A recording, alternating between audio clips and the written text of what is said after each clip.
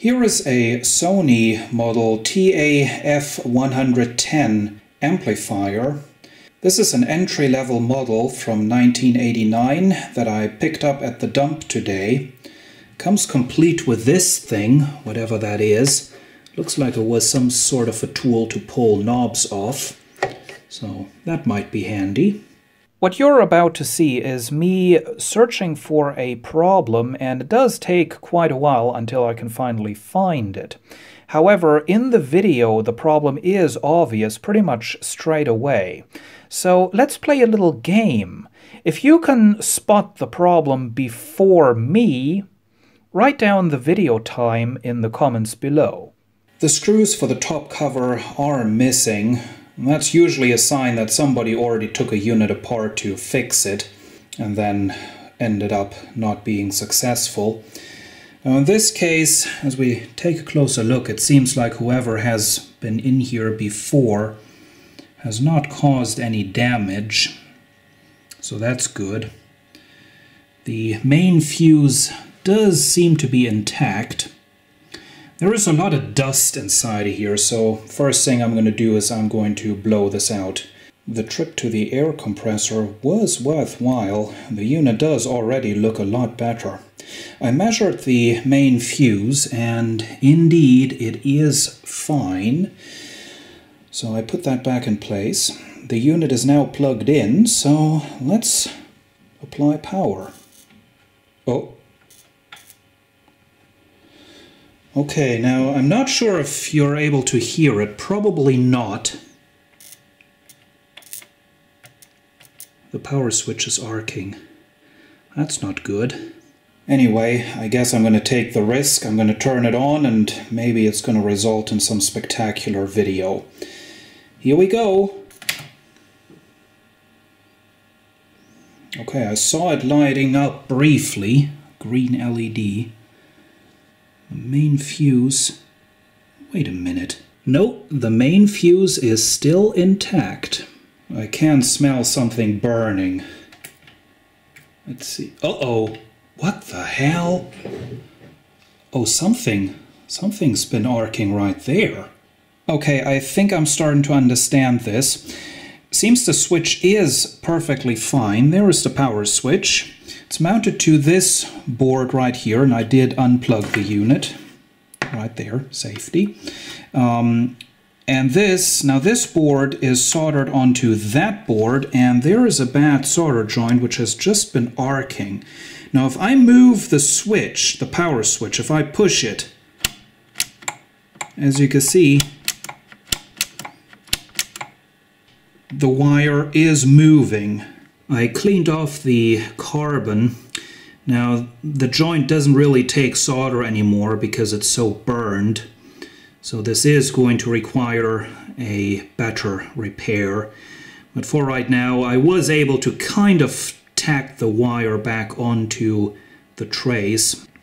Unit is plugged in again, so let's try to power this up, see what happens.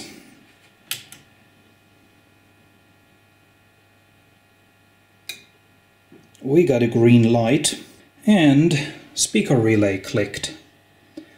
Wherever it is. Right there, I think. Yep, there it is. Okay, maybe that was already it. However, this does once again show a very typical problem with Sony equipment of that age, amplifiers in particular from my experience, and that is bad solder joints. No matter what happens, no matter if this works or not, I will be taking this main circuit board out because another very common failure point are these driver ICs, these integrated driver stages.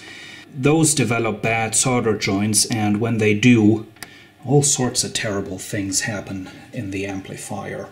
I measured the DC offset on the speaker terminals, and it was just a couple of millivolts. So I now have a CD player hooked up and some speakers. Let's turn it on. Speaker relay clicks, speakers A, I am on the CD input. We don't have any sound. I think there is a hiss of some sort or a hum. Let's see, speakers A, CD input, source direct. Oh, we got a hum. That's not good. Okay, that's embarrassing. Turns out I had the RCA cable plugged into the amplifier, but I didn't have it plugged into the CD player because I just put in a different one.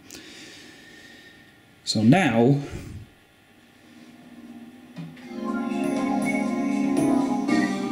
yeah, we do have audio out of one channel.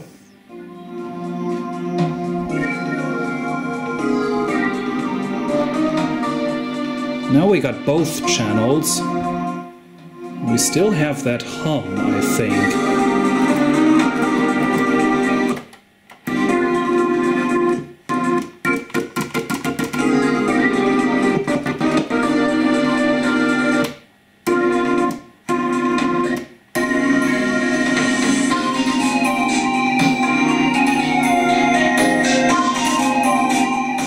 Okay, the one channel that's cutting out seems just bad contacts, but there is still that that hum. And the very first guess turns out to be the right one. More bad solder joints right there in the center of the picture. Might not be able to see that. If I wiggle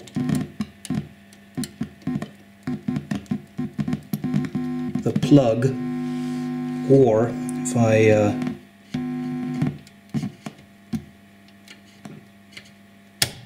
mess around with a circuit board, I can make the hum go away.